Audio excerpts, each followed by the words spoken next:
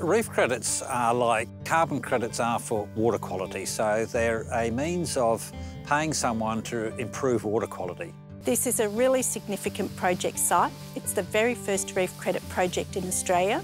We've got Alexandria palm forest right behind us here, and we'll actually be extending that palm forest. We want to avoid monoculture and we want to avoid trees that are not endemic to this area.